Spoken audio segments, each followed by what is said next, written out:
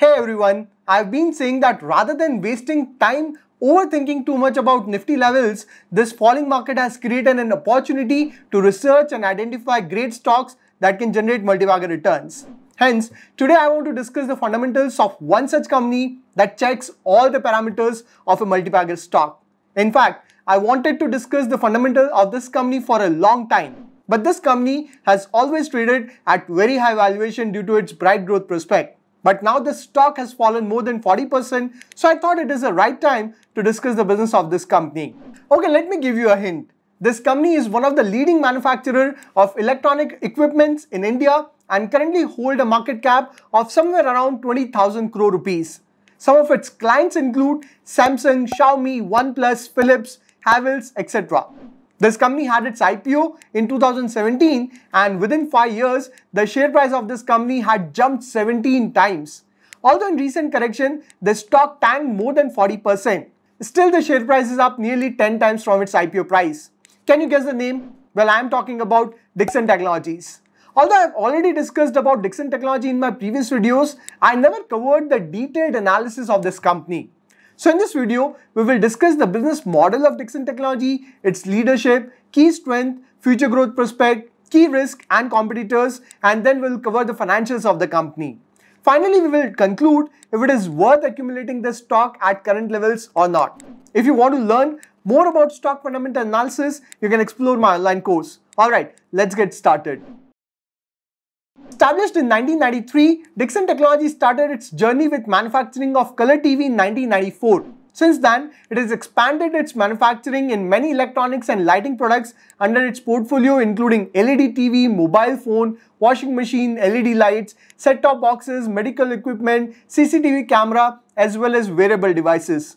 Dixon Technology is one of the largest manufacturers of TV sets in India with a strong set of renowned brands like Samsung, Panasonic, Xiaomi, TCL, OnePlus, Flipkart, Lloyd, etc. Some of its clients in lighting product category include Philips, Havells, Syska, Bajaj, Wipro, Orient, etc. Again, all top lighting brands are client of Dixon. It is also the leading contract manufacturer of semi-automatic washing machine for clients like Godrej, Samsung, Lloyd, Panasonic. Dixon provides a one-stop solution for its client requirement right from R&D to manufacture the best product for the local market to sourcing the raw material to design the product to manufacturing and assembly to testing. This end-to-end capability with backward integration is the biggest strength of the company that gives Dixon an edge over the competitors. The company operates on two models: original equipment manufacturer, that is OEM, and original design manufacturer, that is ODM. Within OEM model, Dixon acts as an executioner where they simply assemble the products based on the customer specification. In ODM model, Dixon will produce the product from the scratch including the design and the selection of raw material using its in-house R&D. Hence, there is higher operating margin in ODM model. Now let us look at each category within its business. So first category is consumer electronics. Within consumer electronics, Dixon offers a wide range of products as original equipment manufacturer and original design manufacturer, designing smart TVs and ultra-high definition TVs. Dixon has capacity to manufacture 4.4 million LED TV every year. Then second category is lighting solution. Dixon Technologies is one of the top global manufacturer of indoor lighting and LED bulbs. They have expanded their product offering to include main electronic board designing, mechanical and light source and package designing. Dixon has capacity to manufacture 300 million LED lights every year. Then third category is home appliance. Dixon Technology manufactures semi-automatic washing machine and has recently started manufacturing fully automated washing machine. It has capacity to manufacture 1.2 million washing machine every year. Then fourth category is mobile phones and EMS. Dixon Technology manufactures smartphones and has capacity to manufacture 45 million mobile phones every year. Dixon has also forayed into other product categories like set-top box, medical equipment as well as wearable devices. Then fifth category is security system.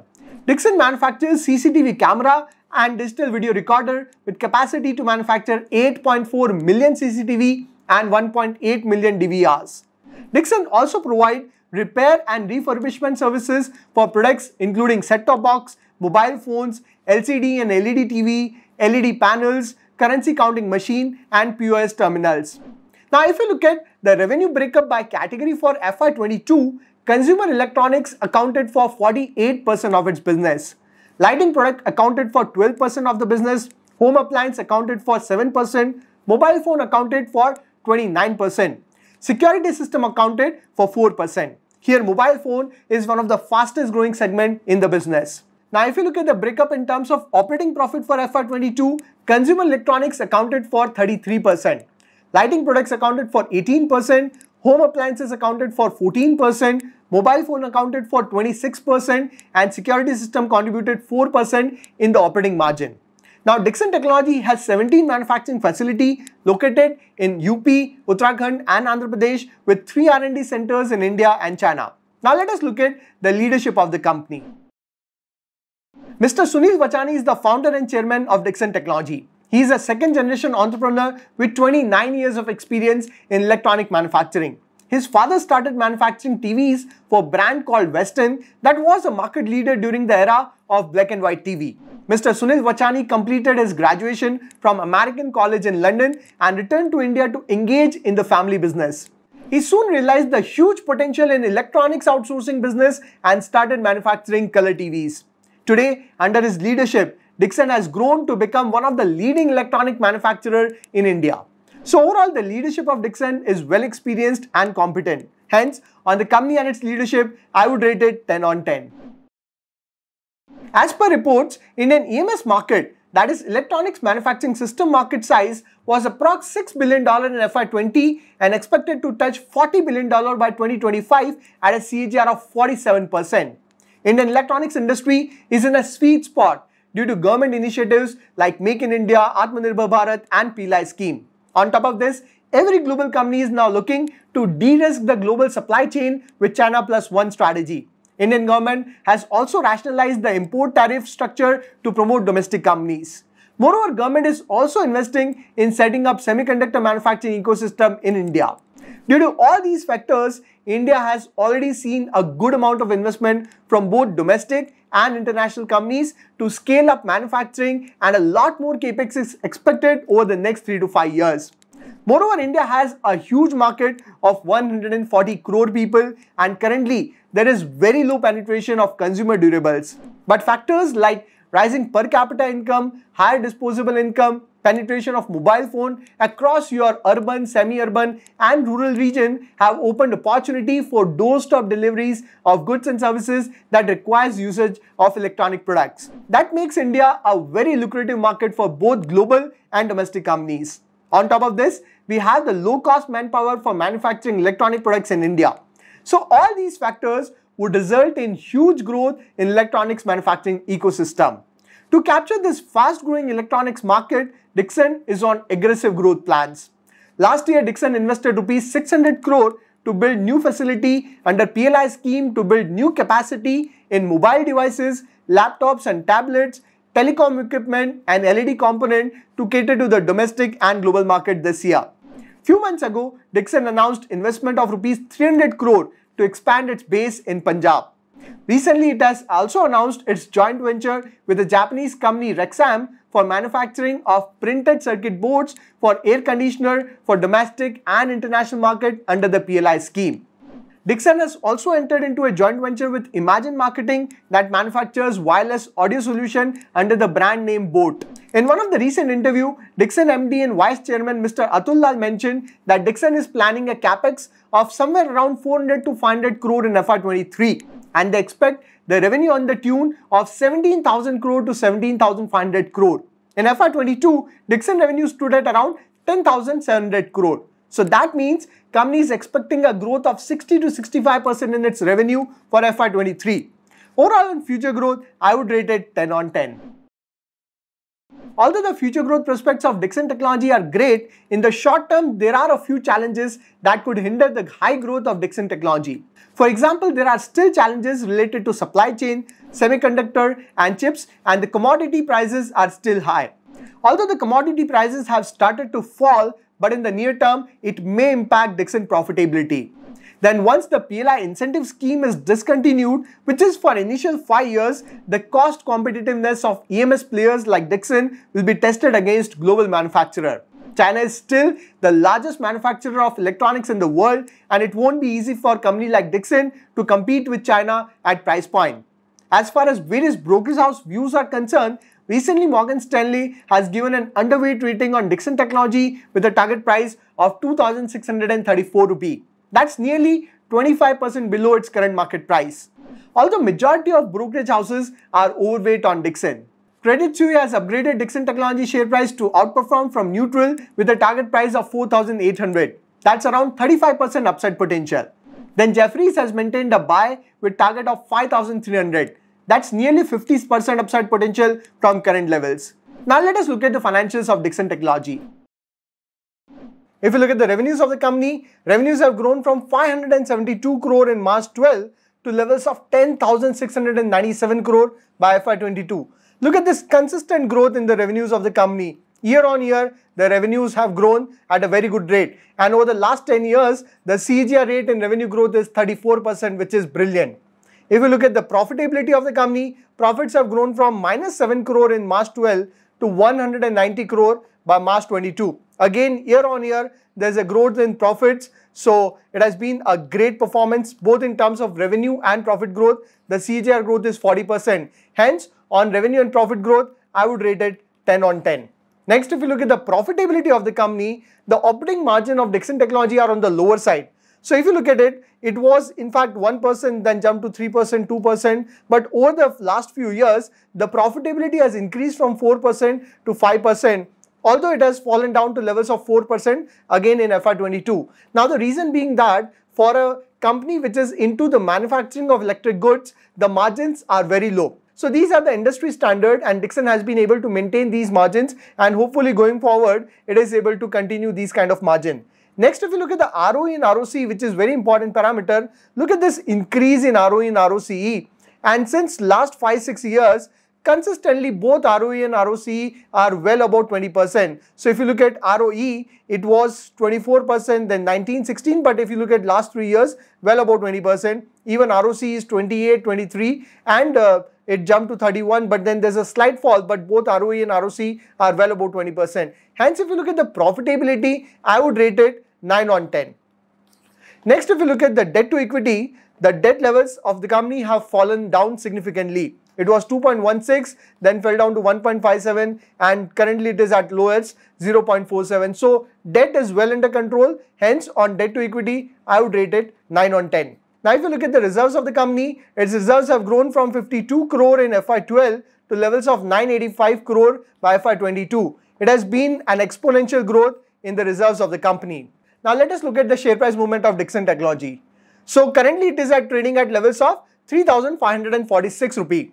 And if you look at the overall historical movement, at the time of IPO during 2017, it was at levels of 350. Although it was at levels of 1700 plus, but then it split its stock into 1:5. And due to that, if you consider that, the stock was at levels of around 350. And since then, it has made a high of 6,243. So there has been a jump of nearly 17-18 times. But there is a correction, so it was this point and since then there is almost 43% correction and the share price is still 10 times higher than the IPO price. So it has been a multi-bagger in the past and I expect that this share is going to be a multi-bagger in the future as well. Now if you ask what is the reason for fall of 43% in its share price? So the reason has been valuation. At the peak, it commanded a PE ratio of 180. It was that expensive. And even after correction, if you see more than 40% correction, it is still trading at a P ratio of 110. So if you look at the valuation, of course, the valuations are not cheap. But try to understand this, Dixon is one stock that you won't find in the P ratio of 20-30. It is a growth stock. As we discussed the revenue growth, the management has given a guideline of nearly 60-65% growth in the revenue in FY23. So the growth prospects are very, very bright. And that is the reason people are willing to pay a premium for Dixon share. Now at this point in time, if you ask me, this is a good point to make an entry since the stock has fallen quite a lot. But I expect that there can be further correction in the share price, although there's no guarantee. But since there is a slowdown in the economy, there can be further corrections, and if there's any further fall in the share price, it is going to be a buy opportunity. So any correction in the share price of Dixon Technology from current levels is only going to create a buy opportunity, because in the short term there could be some ups and downs, but the long-term growth prospects of company are looking very, very bright. Now if you look at the shareholding pattern, promoter shareholding has slightly reduced from 38.92% to levels of 34.3%. And if you look at the FIs, they've constantly increased the shareholding from 7.23% to as high as 20.3%. But since last few quarters, there has been slight fall in the shareholding of FII. And if you look at the DIs, their shareholding has actually declined from 22.38% to levels of as low as 7.6%. But in last quarter, DIs have actually increased the shareholding to 7.98%. So in this video, we discussed the fundamentals of Dixon Technology. It has come a long way from making TVs as an OEM player to leading the Make in India electronic manufacturing story as an end-to-end solution provider for the world's major brands. And it is constantly expanding its product portfolio and adding new and innovative products to further strengthen its foothold in the market. Electronics manufacturing has a very bright growth prospect both in India and globally. Especially India has a huge population with growing demand for electronic products. And even the Indian government is supporting the manufacturing ecosystem in India. So Dixon would benefit from government PLI scheme, Make in India and Atmanirbhar Bharat initiative. Then global players are looking to de-risk the global supply chain with China Plus One strategy. All these factors would boost the growth for Dixon Technology in the future.